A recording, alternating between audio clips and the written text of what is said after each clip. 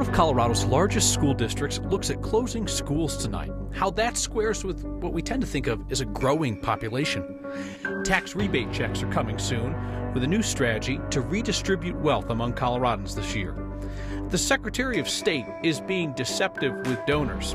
She says she's fighting misinformation. We cannot seem to learn our lesson, and the bears are not going to learn it for us, so the task of keeping us separate just got more expensive. And we'll meet a young Coloradan, comfortable in his own skin. And I'll show people my scar if it's like summer, and tell them it's kind of like a superpower. All that is next. Seems all we hear is about how Colorado is growing, the metro area especially. So it's also jarring to see how Jeffco Schools, state's second largest school district, is talking tonight about closing school buildings, shutting down full schools because of a lack of students.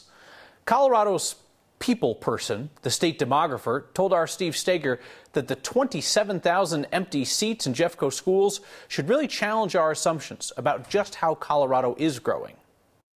If it needed to, Jeffco Public Schools could serve about 96,000 students. But the problem is only 69,000 kids are currently in school there. And if trends continue, that number's only going to shrink. For Colorado as a whole, we reached our peak school-age population in 2018. And then we've been declining ever since. Jefferson County reached their peak in 2001. Colorado state demographer Elizabeth Garner says it's really a statewide trend. We are starting to slow down in terms of our population growth.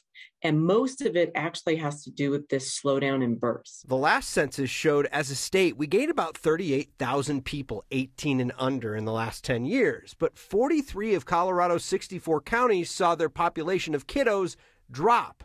Those are the bluer counties on the map. Jefferson County is the bluest, losing about 5,200 people 18 years and younger since 2010. If you think about it in neighborhoods, typically you move in, you have kids, they age, you age in place, you get to a point where you're not having kids anymore. Garner says there are plenty of reasons people aren't having as many kids. Daycare and other child-related costs are expensive. Birth control is better. So is education, leading a lot of people to pursue careers first and delay families. And none of this is to say that people aren't having kids. Those red counties have added more people 18 and up than Jeffco lost. Weld County, where we're seeing a lot of new development, was responsible for adding more than 16,000 new kids to the population. Remember how I said that people are having kids later in life? We might be about to see the benefit of that. Instead of having kids in their 20s, they're having kids in their 30s. And our peak person is really aging into the 30s, so that we could start to see an increase. Colorado is one of the states that gained school-age kids in the population. 27 states didn't. In fact, the U.S. lost about 1 million kids in that 18 and under range. So Garner says that we should be paying a lot of attention to that because states tend to get competitive. And if you're a state that lost kids, you're worried about the future of your economy, you're going to start trying to lure people away, potentially who are about to have a family, and bring them in so that you can boost that population up. Interesting to hear that the Lodo bros and ladies of years past are now settling down and having kids. We're kind of aging into this. And I guess these things are going to happen. These demographic trends, you just don't want to be surprised, because when you're surprised, all of a sudden you're like, how do I fill my schools? Yeah, there's nothing that Garner says we should worry about. We should just be aware. Be aware of what the community is like. That way we can plan for if we're going to have some economic issues relating to that slowed down growth. We just need to make sure that we're paying attention to this kind of stuff. Yeah, because it's not easy to pick up a school and move it to Weld County. No. They're going to need schools. Thank you, Steve. People affected by the Marshall Fire are now asking a judge to let a class action lawsuit against Xcel continue. Companies trying to get the lawsuit tossed, in part saying it doesn't matter if they started the fire, so long as Xcel met state standards for its equipment. The lawsuit mentions this video showing sparks flying from a power line near the area where the Marshall Fire started. The lawsuit says that arcing power lines may have started that massive fire. Xcel wants the lawsuit tossed because of what's called filed rate doctrine. Companies basically saying that its equipment complied with the standards set forth by state regulators. Xcel referred to those 100-mile-per-hour winds as an act of God, so outside their control. Attorneys for the community members argue in their new filing that Xcel cannot use that filed rate doctrine as a shield from liability. We're 7 months past that fire. Investigators have not yet said definitively how they believe it started. Our usual summer storm season, has been pretty quiet till it got rowdy today. CDOT cameras spotted this land spout out along 70 near Stratton and Burlington out by the Kansas border. This is about 4:30. Closer to Denver, Garden's got a good taste of monsoon season. Noah Gray ready to build his ark in southeast Aurora today. Danielle Grant, a little spicy Tuesday afternoon. It certainly was, Kyle. Keeping me on my toes, that's for sure. Off to the Eastern Plains, off to the Denver metro area. It has been a day. As we look across the entire state, it is all lit up. Lots of lightning out there in the high country, and we still have that tornado warning going across the far Eastern Plains into Kit Carson, Cheyenne counties. That's going to last another about 15 minutes time, but at least it is south of I-70. That was really the biggest concern. Here around the Denver metro area, our storms are fizzling out. They rolled off the foothills with a vengeance and then kind of died off. Still some light rainfall around the Littleton area, Highlands Ranch, King Carroll too. As we look throughout the rest of the evening, the storms will focus across I-76 and I-70. This is late tonight, about 11 midnight. Everything moves out, and early tomorrow morning we'll start off with some sunshine, and then here we go again. 3-4 o'clock, storms will be a bit more isolated here in Denver, but heavy rainfall coming through the San Juans, through Telluride, South Central Colorado, and then late tomorrow night, timeline 7 p.m. to about midnight, some pretty strong thunderstorms firing up once again across the far northeastern plains. Some damaging winds, large hail, that'll be the biggest threats tomorrow. Highs once again returning to the 90s here in the metro, a little cooler up in the mountains, and then finally a better cool off for us here in Denver with highs in the 70s and a better chance for those monsoon storms moving in Thursday and Friday. But the 90-degree heat, oh yeah, it's back next week. Back. Danielle, thank you. Some of our Tabor refunds go out in the mail next month. $750 checks conveniently timed to arrive just before Election Day to get you feeling warm and fuzzy about the government. Now, normally you would get the Tabor refund next year when you do your taxes. Politics guy Marshall Zellinger explains why the election year change, supported by Colorado Democrats and a few Republicans, not only gives you the money now, but also changes how much you receive. I figured out a better way to explain Tabor than by using kids blocks. TABORopoly. When the state takes in more money than allowed, we get Tabor refunds. Democrats, who normally hate Tabor, led the effort to get $750 sent back to Coloradans starting next month. Twice this much if you file your taxes jointly. Normally, we'd have to wait to file our taxes next year to get refunds through tax credits. I think what we have this year is going to work really well. It was also predicated on the need for moving quickly. Democratic State Senator Chris Hansen helped get these direct mail refunds passed, which also alters how much we get between the direct check and next year's tax credits. Having the refund mechanism be more equitable, less regressive, is a good outcome for this year. That means taking money from the rich to balance out how much we all get. If you file your taxes jointly, look for your income level as a couple and double the refund amounts I'm about to show you. For people who earn up to $47,000, you'll get $851. $750 of it will be in a direct check in the next 2 months. The other $101 will be a credit on your state taxes next year. That's $211 more than you would have received if the state did not do the direct checks. Income levels of $47,000 to $95,000. Between this year and next year, you'll get $885. That's $32 more than you would have without the direct check. Incomes of $95,000 to $150,000, you'll get $905 between this year and next. But because of the direct check to everyone, you'll actually get $77 fewer than you would have otherwise. Income levels of $150,000 to $208,000, you'll get $935. That's $232 fewer bucks. The next income level, you'll get $949. Because of the direct checks to everyone, that's really $307 fewer than you would have received. And if you live on Park Place and Boardwalk, you'll get $1,069. But that's $951 fewer than you were supposed to get. Coming soon to a store near you. Republican Senator Bob Rankin, who sits on the Joint Budget Committee with Senator Hansen, told me on the phone just a little bit ago he's not for the equitable balancing of the money. He would rather see the state reduce the income tax, which in Tabor refund years means less refund and more that we kept prior to that. In non-Tabor refund years, it means the state took in less money. Hansen, who would rather see us do away with Tabor altogether and let the state keep and spend the money, since it's still here, though, he wants a higher earned income tax credit as a refund mechanism to help lower income earners every other year.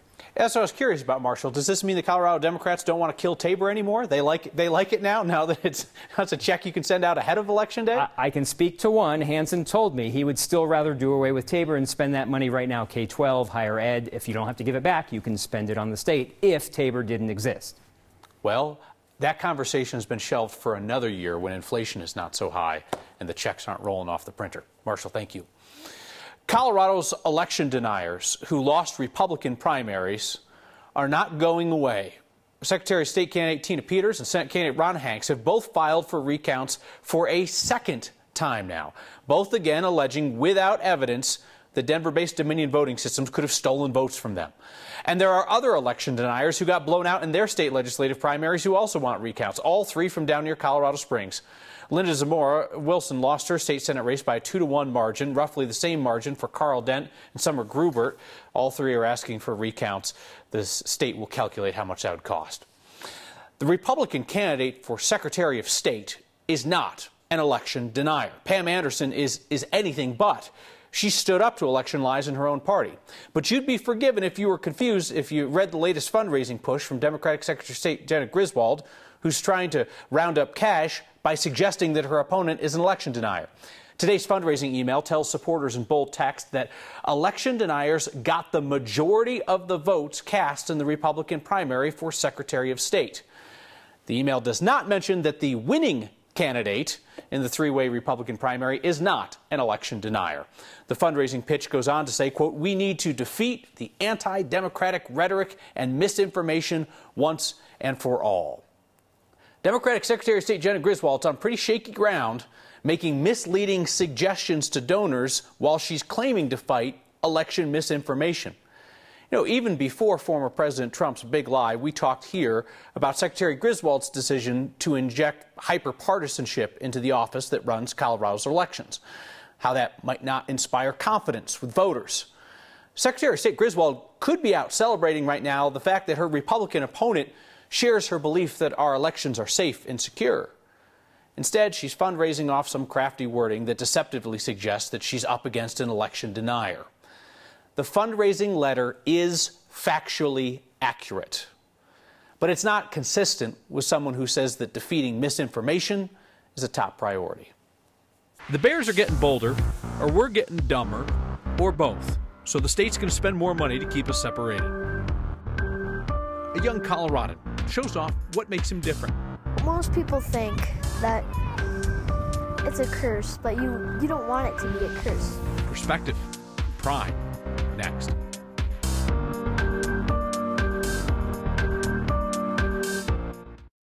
The air we breathe on the Front Range does not meet federal health standards. Colorado is now out with the state's first look at its plan to improve it. The state struggled to meet the EPA's ozone standards. The EPA is expected to redesignate the Front Range from what's referred to as serious non-attainment to severe non-attainment, basically just like not good. Experts say we should be in compliance with a 2008 standard that sets pollution at 75 parts per billion in an 8-hour exposure by the year 2027. But we're not expected to meet that tougher standard by the 2024 timeline. The state thinks that it can improve the situation by getting more electric vehicles on the road and phasing out gas-powered lawn equipment. State may also put in tougher regulations for all sorts of products. We're going to have tougher consumer products requirements. Those are emission requirements for architectural and industrial maintenance coatings, consumer products, and other chemicals that are in almost every aspect of our life. They have to be lower emitting. Next up, the Regional Air Quality Council Board will vote on that plan, and then it must get the state's approval. You got bears getting into people's business more often, usually because we invite them in. So Colorado Parks and Wildlife is going to give a bunch of groups money so that they can each try to figure out how to keep bears out of their area. There are 11 groups around the state getting grant money, trying different solutions to ease human-bear conflicts. Most of this is common sense stuff, what we know already works. Buying bear-safe trash cans. But groups in Durango and Boulder have an additional idea. They want the trash can, sure, but they're also going to use some of the money to pay for fruit gleaning programs so people can sign up to have somebody pick the excess fruit off the trees in their backyard so that hungry bears aren't drawn there for dinner. And then the fruit goes to places like food banks. What sets a young Coloradan apart is a point of pride.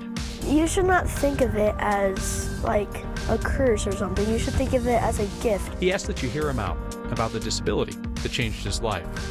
And it's a sign warning you so you don't get done dirty. Next. The CDC figures about 1 in 5 adults in Colorado lives with some sort of disability.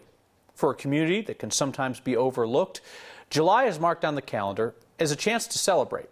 So during this Disability Pride Month, we get some perspective from a 9-year-old Coloradan who says he views his disability as a gift. Swimming at the pool and just goofing around. He is a 9-year-old who loves to do anything. He's got a paralyzed leg that he's had since he was 7 months old, but it doesn't stop him from doing anything. My right leg would just float, but since I'm in physical therapy, I'm learning how to control it, so I'm kind of using my right leg. I wasn't aware until last year that July signifies Disability Pride Month. It's not being afraid of sharing their stories, what happened to them, having that pride. It get helped by disabilities also not being in the dark. It's like disabilities need to get some respect too. And I'll show people my scar if it's like summer and tell them it's kind of like a superpower. You should not think of it as like a curse or something. You should think of it as a gift. You're a unique person in your life and you should be happy about it. If you think on the negative side, then that means you'll have less trust in yourself. You want to have good friends, and they treat me like a perfectly good friend. This is Sharky. Mitchell found him at the bottom of the pool, and we've just known him the way he is for all of his life. So we don't think of Mitchell as having a disability. He's just been Mitchell. So now we're kind of like best friends. Like they won't even mention my leg. They will just act like I'm a regular human. We should take that difference and make it into something that is great about that person. Just a Mitchell. That story came to us from our photojournalist Foster Gaines. Mitchell told Foster he wanted more people to know about the Disability Awareness Flag. It has a black backdrop and 5 other colors. The black on the flag is for people with disabilities who are also victims of violence and abuse. Red on the flag represents physical disabilities, gold, cognitive and intellectual disabilities, white for undiagnosed or invisible disabilities, blue, psychiatric disabilities, and green, sensory disabilities. We appreciate Mitchell bringing it to our attention. It's a sign. Keep your mouth closed in certain situations. That and your feedback next. It's a sign to watch what you drink.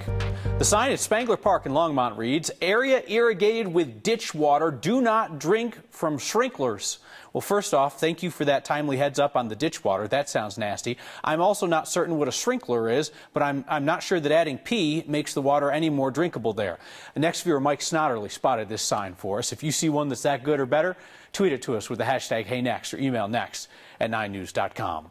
Some feedback via text tonight. You said that Marshall had a great explanation with his TABORopoly example of our taxpayer bill of rights refunds. Texter says Marshall's awesome at explaining the political situation. I agree. I think he's the absolute best. Linda Seelum tweets in tonight to say, "Stop with the hate for Jenna Griswold already."